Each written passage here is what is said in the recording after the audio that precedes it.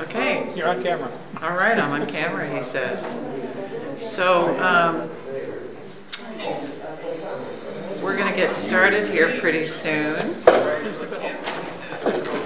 And I'm hearing some sort of an echo from my own phone. Two of Sarah. I turned down the sound. That should work, right?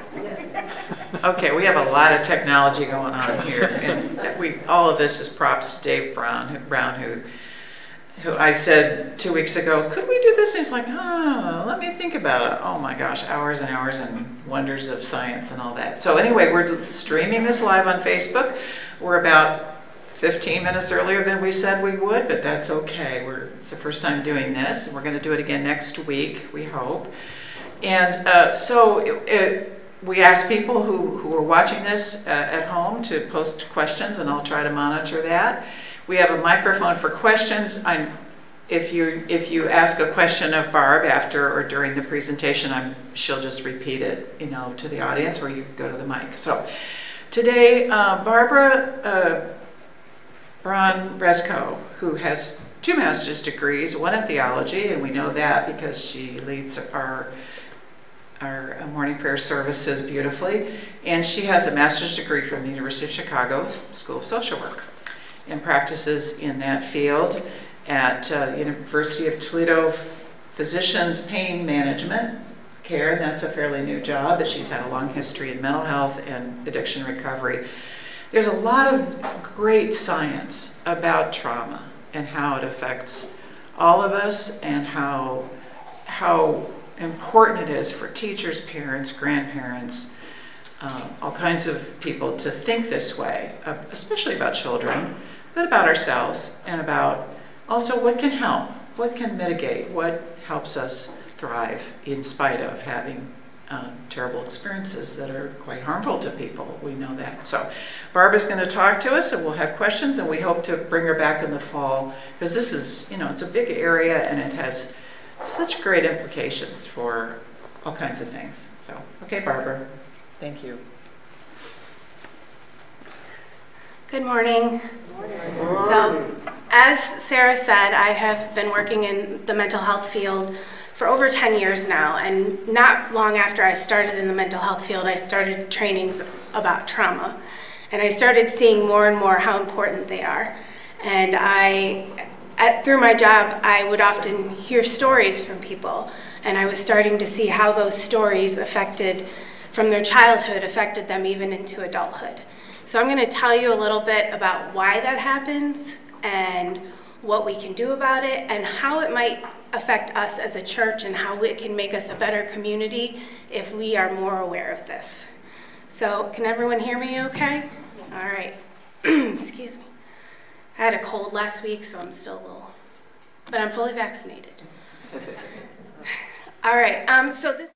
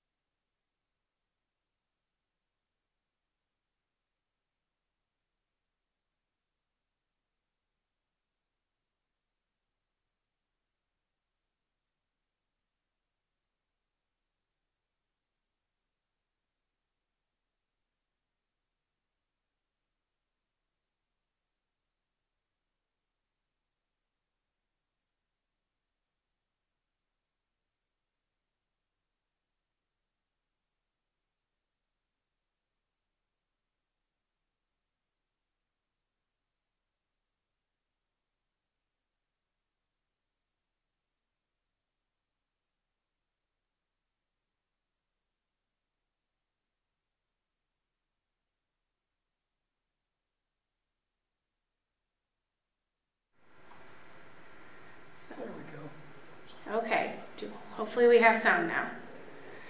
And as Sarah said, if you're watching at home and you have questions, please put a message in the Facebook feed and she will let me know and I can respond. I'm going to ask that, for the most part, I'm going to kind of save the questions till the end, just so that there's a lot of information that I want to get through. So, so the first part is understanding trauma. So this is really just about making sure we all have sort of the same language when we're speaking about trauma, because I think we all have our own experiences and that influences what we think of as trauma or what would be a traumatic experience. So there's 3 things to remember when we are talking about trauma. The first is the underlying question should be what happened to you. Instead of what's wrong with you, you want to think what happened to you. Symptoms, the symptoms that we see that we'll get into more detail with, is more about, we see symptoms like people being very reactive, people losing their tempers easily. Those are all things that are symptoms of trauma. They're not necessarily just that person being unreasonable. And healing happens in relationships. And I think that is more obvious or understood now after the past year and a half that we've had, where we haven't been able to have those in-person relationships as much, and we've seen how that has affected us. And having good, healthy relationships can help heal trauma. So I want to show a quick clip just to sort of emphasize this. So let me pull this up. This is from one of my favorite Episcopalian social workers who does lots of research in shame, guilt, vulnerability, and so many other things. She's actually spoken at the National Cathedral. You may have seen some of her TED Talks, Braun. Check pictures on the screen. Okay, it's not. Hang on. Can you drag it over? Hang on a second. Sorry, technical difficulties. This is our first time.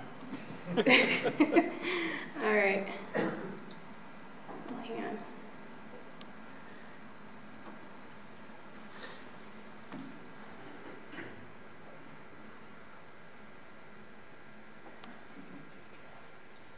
There we go.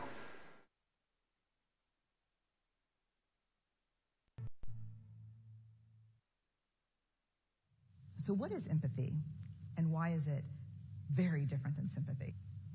Empathy fuels connection. Sympathy drives disconnection. Empathy, it's very interesting. Teresa Wiseman is a nursing scholar who studied professions, very diverse professions where empathy is relevant, and came up with 4 qualities of empathy. Perspective taking, the ability to take the perspective of another person or recognize their perspective as their truth. Staying out of judgment, not easy when you enjoy it as much as most of us do. Recognizing emotion in other people and then communicating that.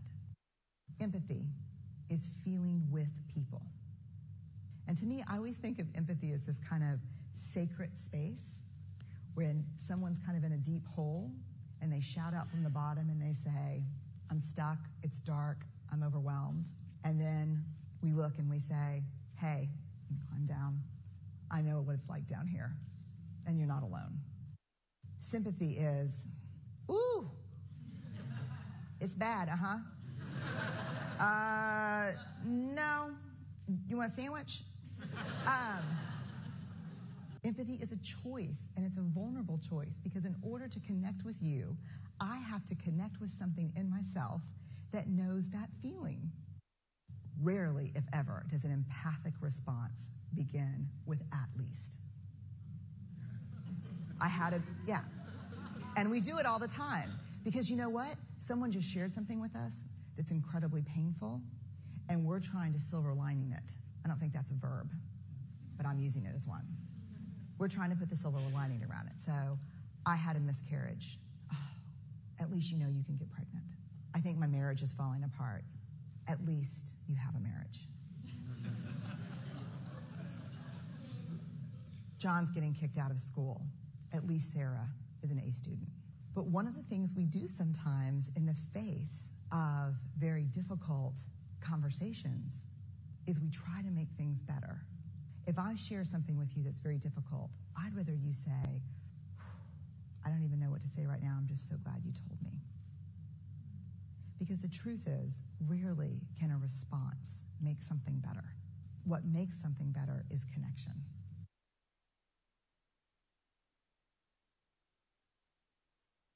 Braun. And I think that's such a great clip, and it really summarizes empathy and how helpful and healing it can be. Okay. Oh, seriously. Sorry, I'm just talking to the computer because it's frustrating me.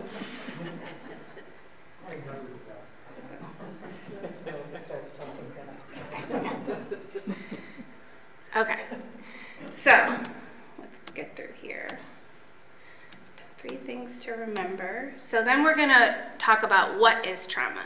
So this is the framework that we use to understand it. And this is based on a definition that was kind of formed by SAMHSA, which is, and I should always look up what this acronym stands for before I talk about it because I always forget. But it's Substance Abuse and Mental Health something association or some, it's a federal agency that studies substance abuse and mental health. So I apologize for, there's too many acronyms in this field and it's just really hard to remember them all. So they have, the definition kind of boils down to what we call the 3 E's. So the first E stands for events. So individual trauma results from an event or a series of events or a circumstance. So it's not necessarily a one-time thing that happened that you're like, oh, that was so traumatic. Sometimes it can be living a year through a pandemic. So the next is experiences. So that is experienced by, how is this experienced by an individual, physically and emotionally? And it's harmful or life-threatening. So somehow you feel like your life or your well-being is threatened by this event or situation. And then we look at what are the effects. The effects are lasting adverse effects on an individual's functioning, which includes mental, physical, social, emotional, and spiritual well-being. So the 3 E's, as I said, is the focus of events places the cause of trauma in the environment, not in some defect in the individual. This is what underlies the basic understanding of trauma-informed care. It's not what's wrong with you, it's what happened to you. I'm going to probably say that a few times this morning. The focus of, so events or circumstances. The focus of experience, it highlights the fact that not every child or adult will experience the same events as traumatic. So you may know that you may experience the same thing as someone else, and you may be fine, but they may not be. And there's a lot of factors as to why that happens, and we'll talk a little bit more about that later, but it's important to remember that every event is experienced differently by each person. And then effects. Okay, come on. The effects is the identification of a broad range of potential effects.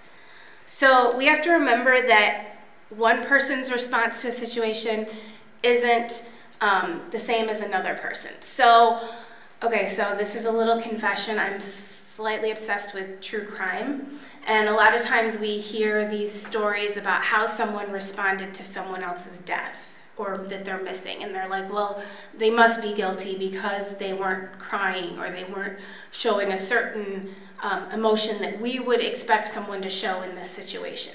And the fact is, everybody responds to trauma differently.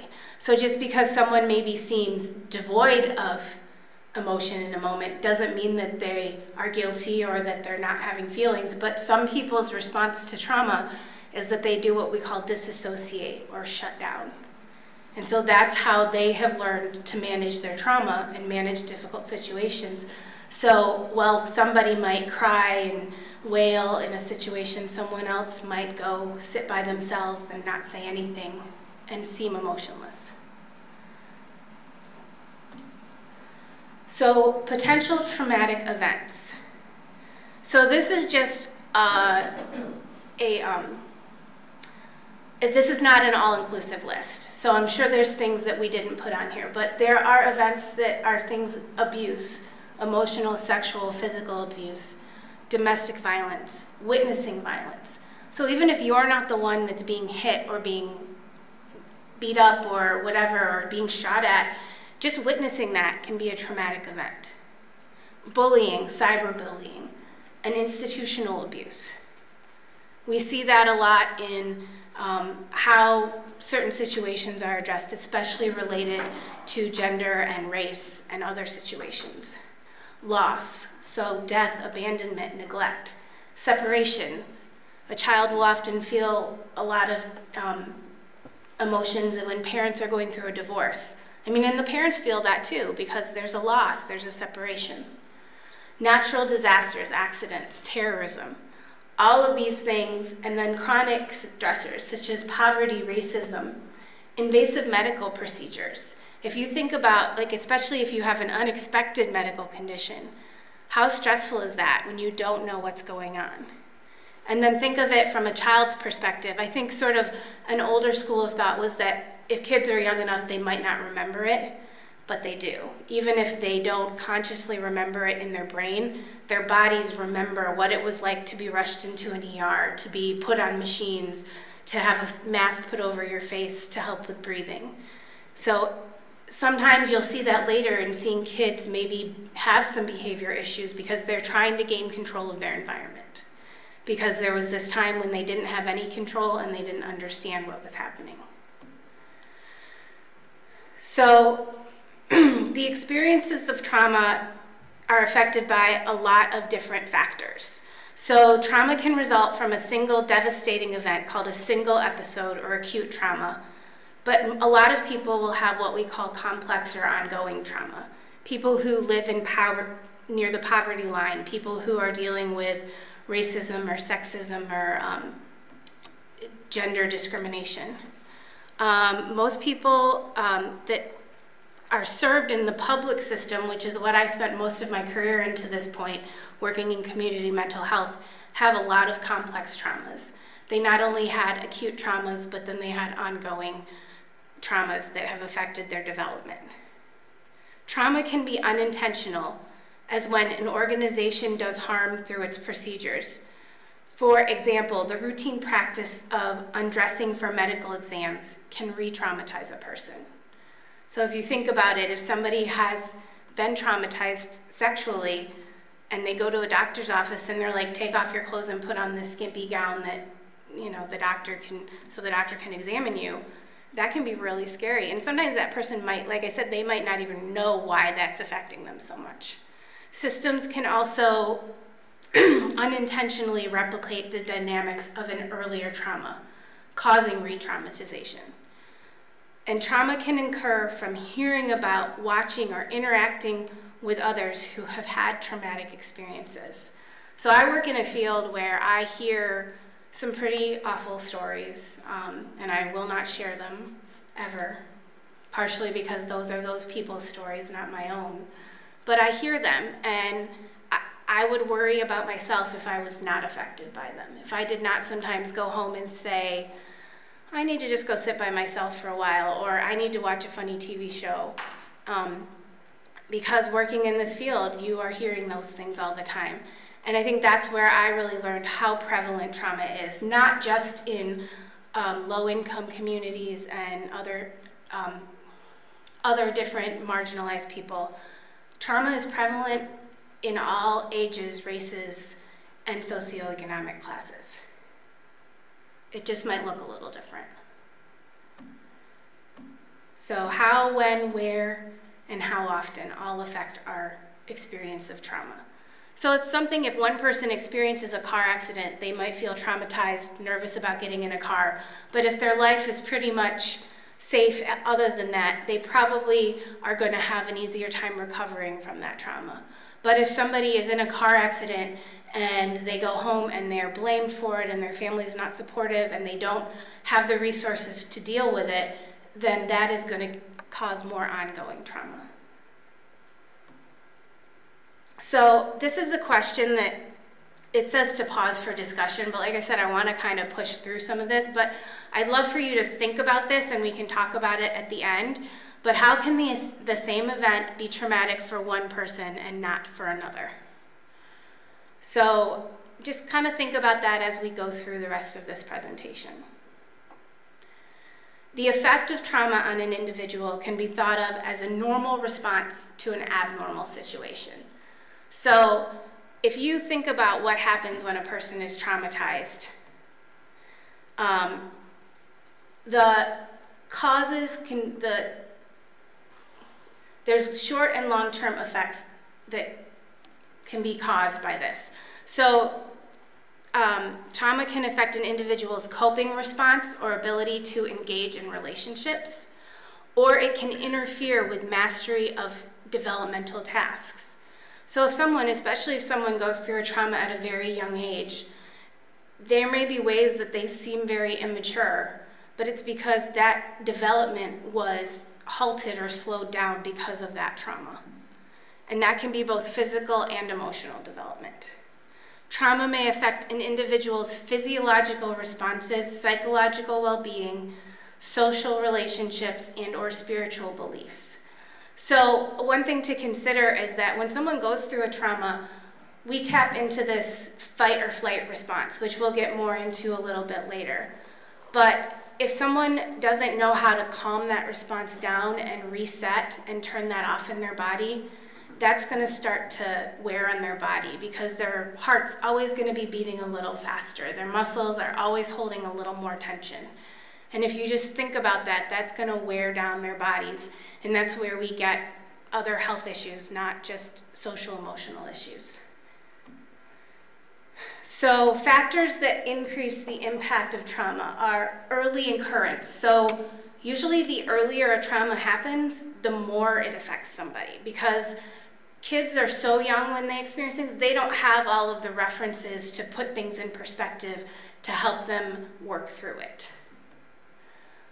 Blaming or shaming. If you're in a situation where maybe you fall and scrape your knee, and instead of saying, "Oh my gosh, you were hurt," the person says, "Well, why were you running?" Or "Why did you fall?" That's going to be like, "Okay, I can't fall anymore because I'll get hurt." If the perpetrator is a trusted caregiver, so if the abuse is from a person and it's somebody who's supposed to be trusted, a parent, a grandparent, an aunt and uncle, a family friend, that can make that trauma even more profound because then they start to doubt who they can trust and who they can't trust. And being silenced or not believed. So, we've learned a lot about this with the Me Too movement and all of that so often we talk about a traumatic event and people are like, "Oh, well, that wasn't that big a deal," or "Why are you still bringing this up?" And those are all things that can make that trauma more intense and that impact.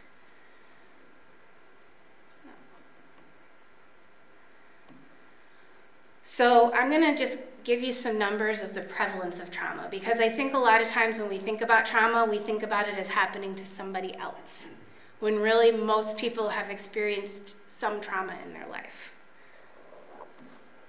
So more than 84% of adults, of mental health clients, have trauma histories. So a very high percentage of people served in the mental health setting have potentially traumatizing events as children or as adults.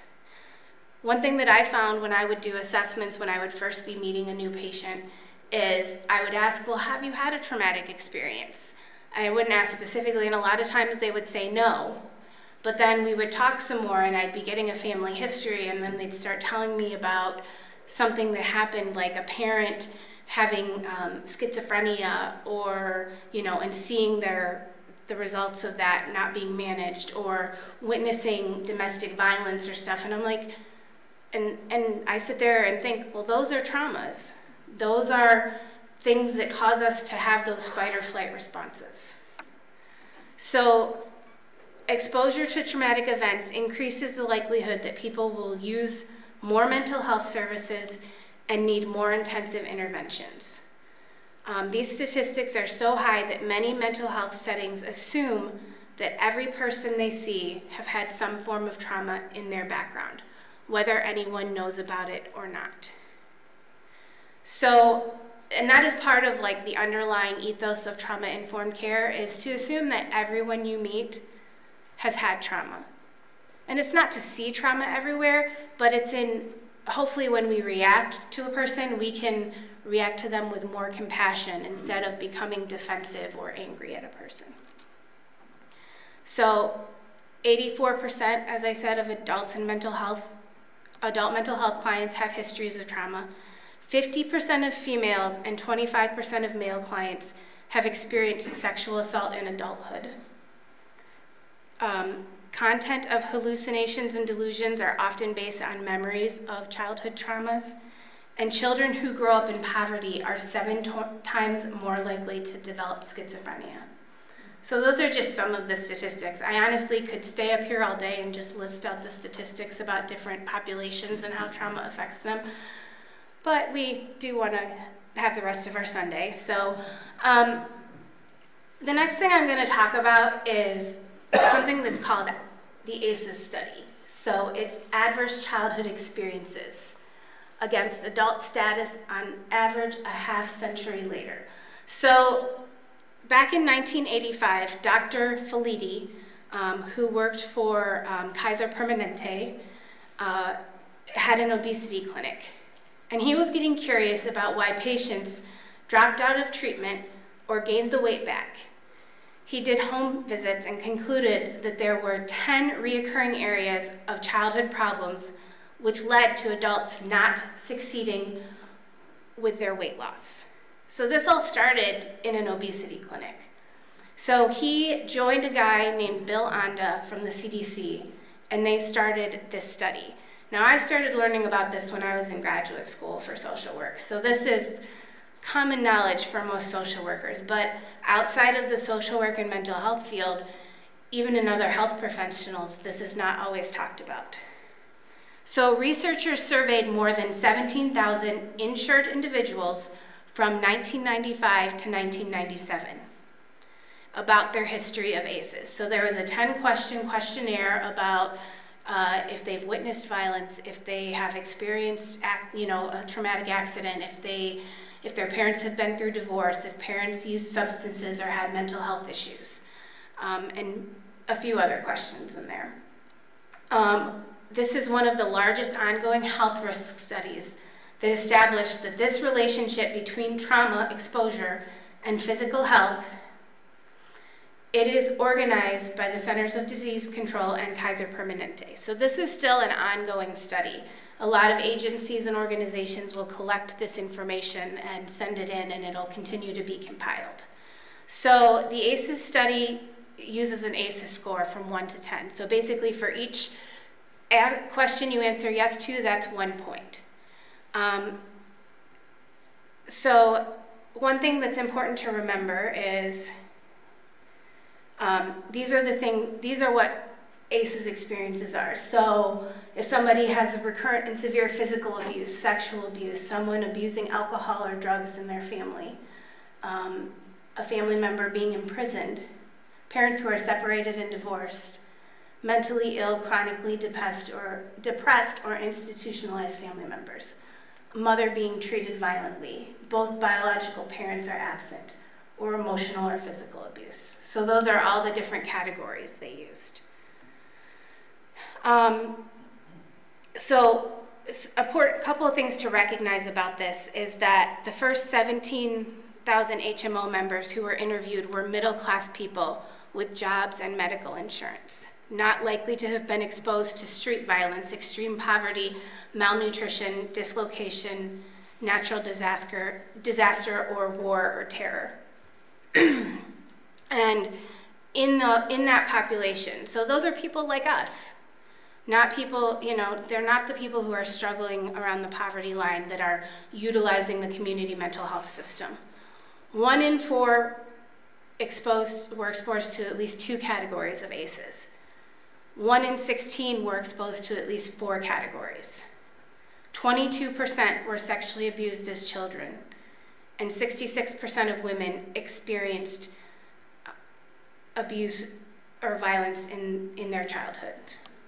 So those are some pretty profound numbers. These are epidemic proportions, and it indicates a need to address this on a public health level. So, as ACEs increase, the risk for all of these health problems increase basically on a 1-to-1 ratio. So we kind of see 4 as the number where we start to consider somebody at high risk for a lot of different concerns. But if somebody has a 7 or an 8 ACE score, they're going to be at more risk for all of these concerns.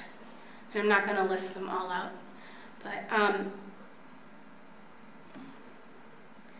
But this is sort of a picture of the concept of how adverse childhood experiences can lead to early death.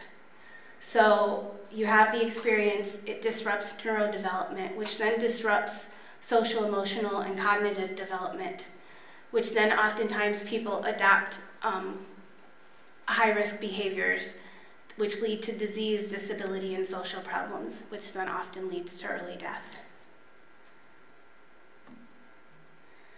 So the emotional problems, 2/3 or 67% of all suicide attempts, 64% of adult suicide attempts, and 80% of childhood and adolescent suicide attempts are attributable to adverse childhood experiences.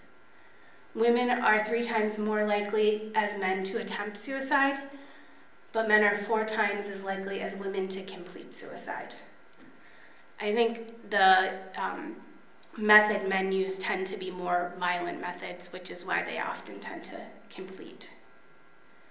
Adults with an ACE score of 4 or more are 460% more likely to be suffering from depression. So this bar graph actually probably underestimates chronic depression in men, because men tend to be more covert in disclosing their feelings of depression. A recent study of men found 85% to be suffering from something that we call alexithymia, which is a new category of depression that's in our new Diagnostic and Statistics Manual. The likelihood of adult suicide attempts increased 30-fold, or 3,000%, with an ACE score of 7 or more.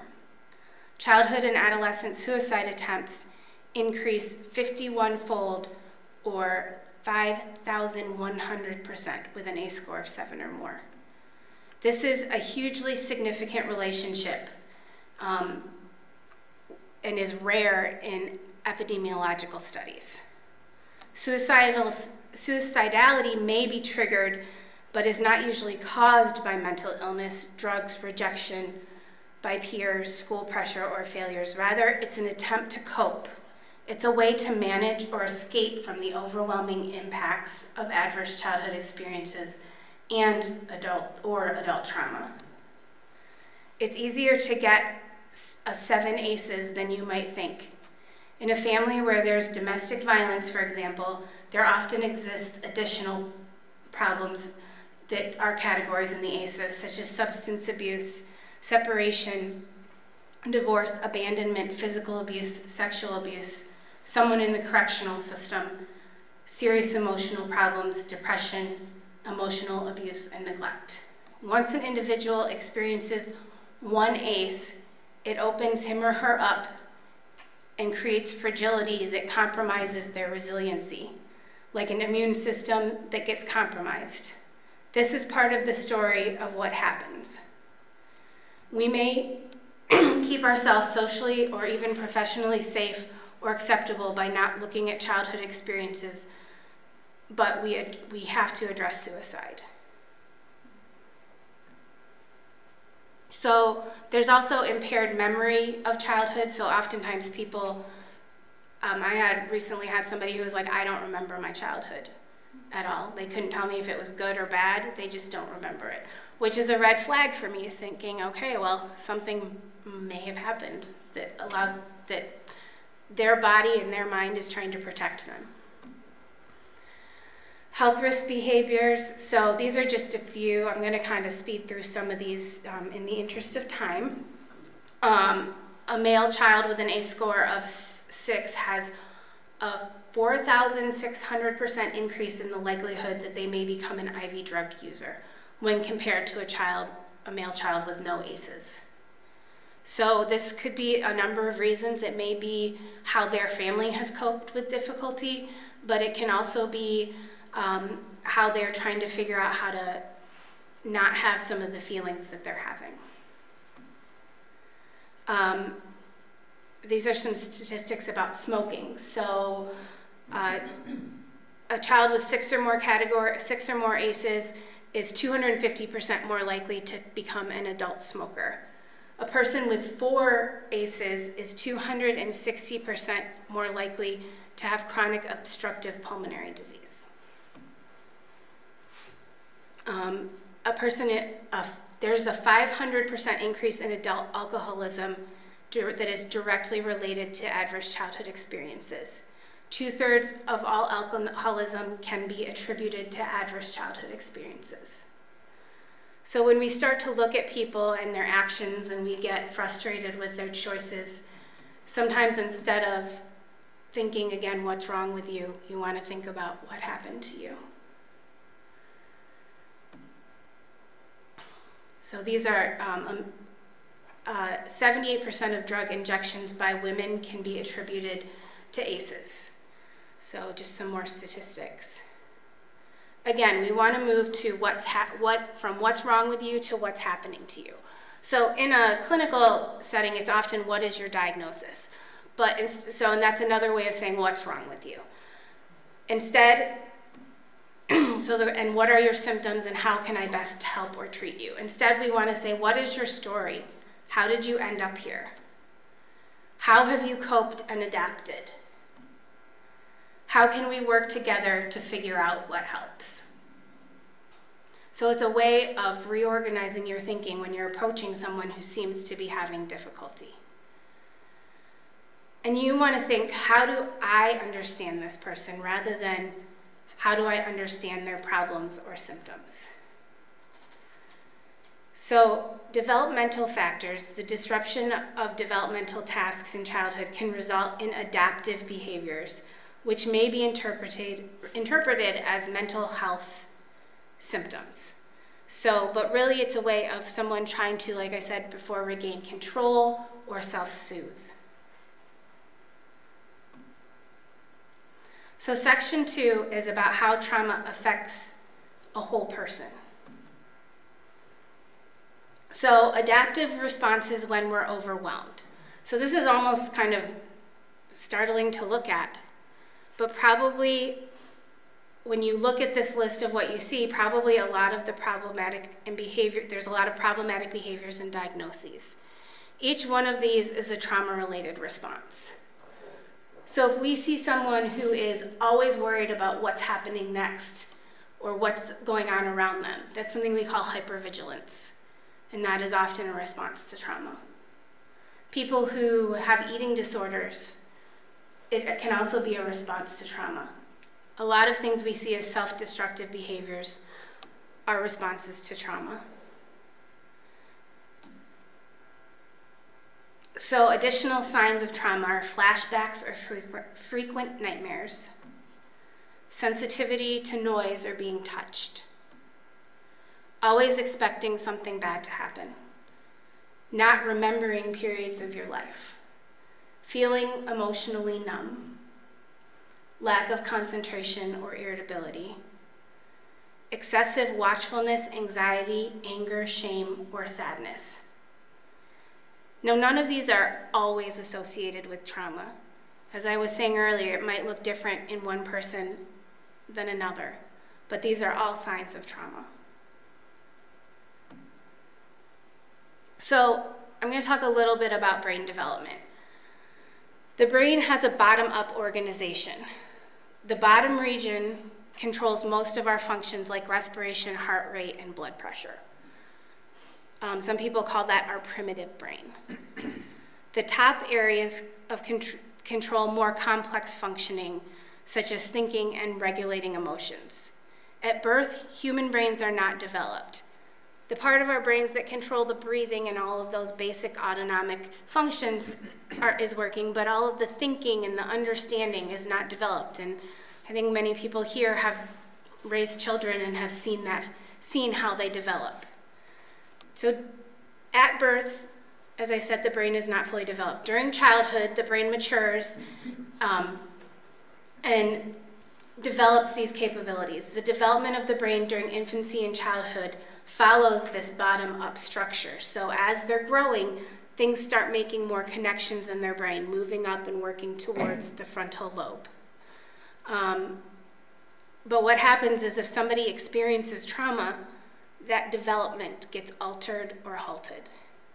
And then they start not being able to develop those things that we think of as important for interacting as human beings. So this is just this kind of shows the parts of the brain, the what we call executive functioning. So that's our problem solving and decision making, the emotional state, and then the survival brain. So that's why lots of times you see young children, they've got their survival brain and they're starting to develop their emotional state, but they haven't quite figured out how to connect that to regulating their emotions. So that's why you get temper tantrums. Oh, and actually there's another quick video I'm going to show, and then we will...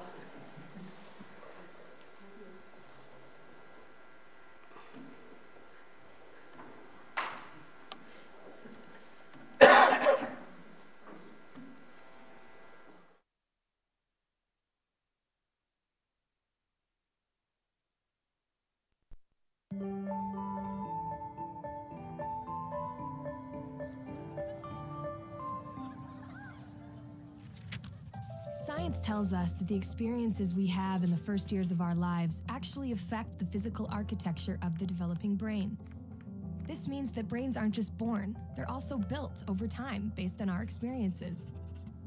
Just as a house needs a sturdy foundation to support the walls and roof, a brain needs a good base to support all future development. Positive interactions between young children and their caregivers literally build the architecture of the developing brain. Building a sturdy foundation in the earliest years provides a good base for a lifetime of good mental function and better overall health. So just how is a solid brain foundation built and maintained in a developing child? One way is through what brain experts call serve and return interactions. Imagine a tennis match between a caregiver and a child, but instead of hitting a ball back and forth across a net, various forms of communication pass between the two. From eye contact to touch, from singing to simple games like peekaboo. These interactions, repeated throughout a young person's developing years, are the bricks that build a healthy foundation for all future development. But another kind of childhood experience shapes brain development too, and that's stress. Good kinds of stress, like meeting new people or studying for a test, are healthy for development because they prepare kids to cope with future challenges. Another kind of stress, called toxic stress, is bad for brain development. If a child is exposed to serious, ongoing hardships like abuse and neglect, and he has no other caregiver in his life to provide support, the basic structures of his developing brain may be damaged. Without a sturdy foundation to properly support future development, he is at risk for a lifetime of health problems, development issues, even addiction. It's possible to fix some of the damage of toxic stress later on, but it's easier, more effective, and less expensive to build solid brain architecture in the first place. One of the things that sturdy brain architecture supports is the development of basic emotional and social skills, an important group of skills which scientists call executive function and self-regulation can be thought of like air traffic control in the child's mental airspace. Think of a young child's brain as the control tower at a busy airport. All those planes landing and taking off and all of the support systems on the ground simultaneously demand the controller's attention to avoid a crash.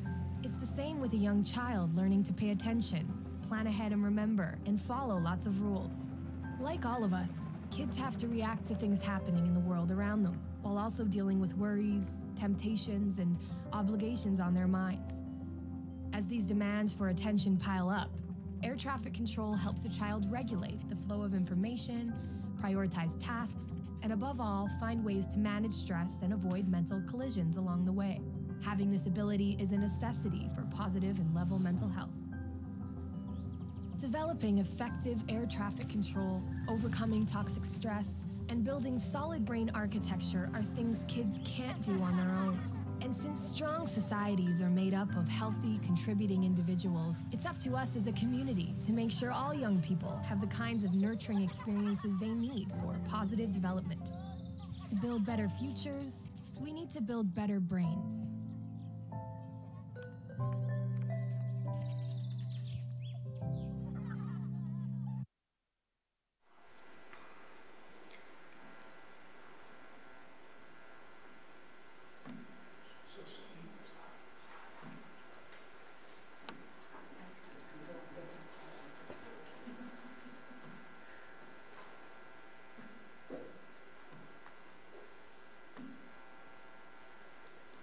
Okay, so these next pictures kind of just show what our normal processes of thinking and problem solving are. So we observe, we get input, we interpret, we process, we evaluate our options, we plan, and then we act. So that's how we normally address a situation. But what happens when there is a life-threatening or traumatic event? We get this bypass, where you observe and you interpret, and then you go right to fight, flight, or freeze, and then you act. So you shut off that frontal lobe because you have to survive. That's normal. And that's normal. That is a normal response. So this is going to happen from time to time in everyone's life. But what happens for someone who has PTSD or experiences chronic traumas, or does not learn how to learn skills to help them come back from difficult experiences, this alarm system becomes the main superhighway of managing emotions. So instead of, and they almost forget how to do the rest of it, they forget how to problem solve, or they never learn that if it happens early enough in their life. So these are just important things to keep in mind and to understand when somebody is having a reaction that just doesn't fit what you think the situation calls for. Again, it's a bottom-up reaction to fear. So we get that alarm system. The area of the brain responsible, so sometimes people will get so scared they can't talk. I don't know if anyone's ever experienced that. And part of that is because speech happens in the Broca's area. And a lot of times when somebody's brain goes into that fight or flight mode, that area gets shut off. That's why we become speechless. We can't even formulate words in that moment. So again, we talk about the fight, flight, or freeze response. And they used to just refer to it as the fight or flight response, but I think a lot of people acknowledge that sometimes in a fearful situation we freeze, because sometimes not moving will, I think if you go back to like predator-prey days, like for some prey, not moving will help them disguise themselves from the predator rather than running or fighting. So other possible responses to trauma can be behavioral. So blowing up when being corrected, fighting when criticized or teased, resisting transitions or changes, very protective of personal space, reckless or self-destructive, frequently seeking attention, reverting to our younger behaviors. So nightmares, sensitive to noise and sounds, unexplained medical problems. I now work in a program that addresses chronic pain, and the connection between chronic pain and trauma is very strong. So, and a lot of people who have experienced trauma will participate in behaviors that might seem reckless or unsafe to us because their brains have not been able to differentiate between what's safe and what is not safe. So it's important to remember that triggers, that a lot of times people's reactions to triggers are not personal towards us. So we have a little reminder of Q-tip, which is quit taking it personally.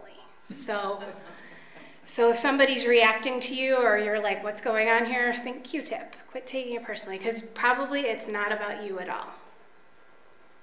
So healing and recovery. So I'm going to get a little bit into what can we do as a community to address this and to be more sensitive to people with trauma and be more welcoming. We need to realize the widespread impact of trauma, recognize the signs and the symptoms, respond using the knowledge that we have in a compassionate way, and resist re-traumatization. So if we know if we can maybe keep the lights at a lower level, it might help people feel more comfortable. That's something simple we can do. We obviously are not going to be able to predict all of the potential trauma triggers because there's so many different ways a person can be traumatized, through smell, through sound, through even just a lighting scheme. Someone can be re-traumatized, or it can bring up that traumatic memory. So a big word that we talk about a lot here is resilience. And this is a person's ability to adapt and recover even in the face of highly stressful and traumatic experiences. And the great thing about resilience is it can be taught. So even if somebody doesn't start out by having resiliency factors, you can teach people how to take a step back, how to get resources, how to make sure they're taking care of themselves and being safe. And just by responding compassionately to somebody, you are helping them build resilience. So resilience is an individual's capacity, but research has shown that high levels of resilience can deliver valuable outcomes for individuals. So helping people to make speedy recoveries from problems. So, and trauma, like we said, is healed in relationships. So the best way to help someone who has had traumatic experiences is to be that helpful, supportive person, to give them a secure place. So there's things, like I said, we can do for sensory interventions, like pay attention to how loud we're talking to someone. Don't go up and hug someone without asking them first, because we don't know what their experience might have been. Of course, we're not allowed to hug each other still, but, you know, when that's allowed again, ask first. Because when we calm the body, we bring the thinking brain back online. So if you see someone getting upset and you can help them calm down, then they're gonna be able to think through and get some perspective and be able to start engaging those coping strategies.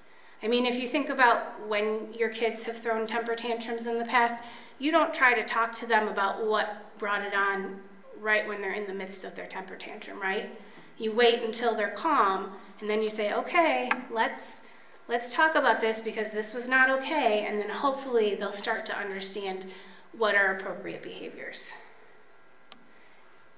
So we can kind of consider this universal precautions.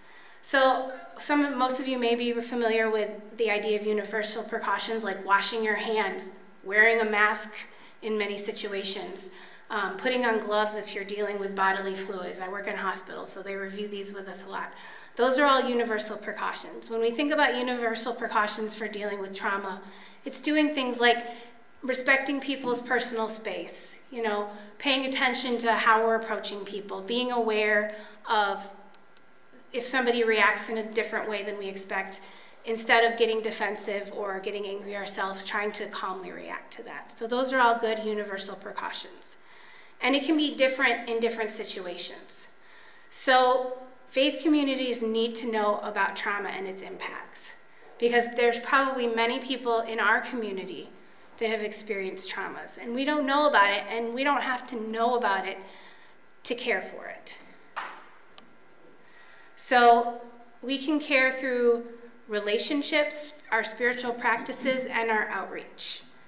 So relationships, Jesus showed us that creating relationships with everyone. Jesus created the relationships with people who a lot of the society did not think were worthy of relationships at that time. But he created those, and through those relationships, that's how his movement kept going. So if we approach things with empathy and kindness, so like if we have a potluck and different things that help form our community and bind us together, those are all things that can help build resiliency, to help someone feel safe. I have to say, one of the resiliency factors in my life was being raised in the church. It's not the same, that's not true for everybody.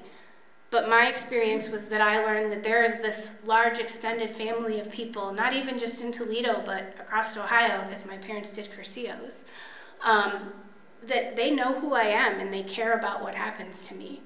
And if I really needed assistance, they would be there to help me. And that is something that a lot of people are not raised with. And some people in some churches don't have those experiences. They may feel judged or like somehow they're doing something wrong, or they have brought on their situation because they were sinning. And I feel like our community understands that everyone sins, and grace is what joins us all together. Our spiritual practices, such as meditating, praying, and singing when we're allowed, can also be soothing. I also studied music therapy for a while, and there's aspects of music that help create new pathways in the brain, and those things are all helpful. So just making sure we're being conscious and sensitive to our environment. And our outreach. So welcoming people who are new to our environment, reaching out to people who might not normally consider, who might have preconceived notions about a church and religious communities, and showing that you can be compassionate and non-judgmental. So in conclusion, trauma is everywhere. Behaviors you see may be how a person has coped with trauma in the past. Don't take things personally. Your relationships with people can help them heal. Modeling calming techniques can help them to develop them.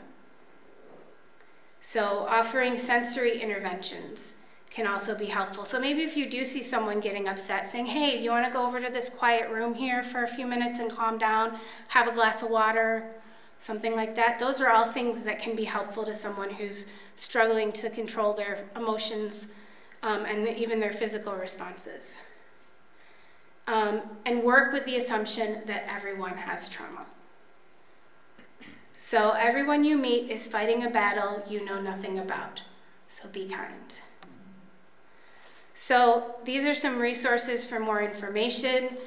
ACEs Too High and ACEs Connections can talk more about ACEs. And then the Lucas County Trauma Informed Care Coalition. Right now we do Zoom meetings. At some point we might go back to meeting in person, but if this is something you're interested in, you're always welcome to come. It's an open meeting.